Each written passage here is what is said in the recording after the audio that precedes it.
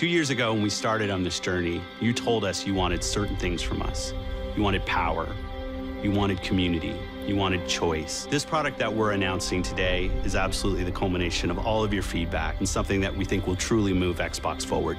When we think about the future of Xbox, we think about removing barriers. For me and for the fans and for the developers, Xbox has always meant innovation and the latest technology, and delivering the world's most powerful console is something we absolutely want to do. This is the console that developers asked us to build. They wanted a console that had no boundaries, had no limitations. And that technology component to us is what we really need to make our vision and our art come alive. When I saw the specs of this thing, I'm like, wow, I got through to they're really going for it. They're not holding anything back.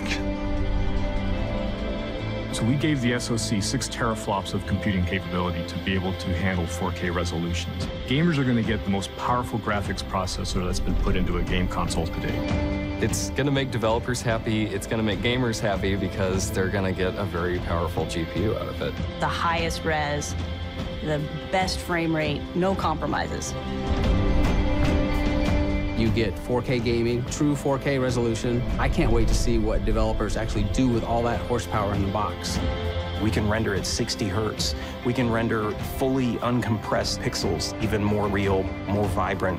It's amazing. And what we're able to do now is bring that to the console player. My job as a game maker is about immersion. It's about to put you into an experience and let you live that experience.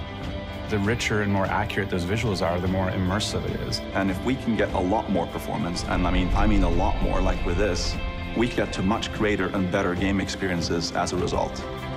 We're moving Fallout 4 to VR, and to have a console that can support that at the resolution and speed that we really want, I think it's going to be magical. This console is 100% for you guys. We read the articles, we read the reviews. It's the We Heard You console.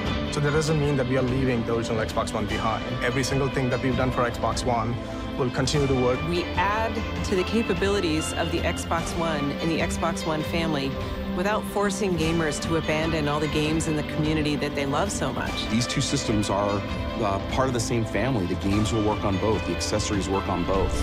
Well, the box we're building is incredible. It's going to have 8 CPU cores, over 320 gigabytes per second of memory bandwidth, 6 teraflops of GPU power.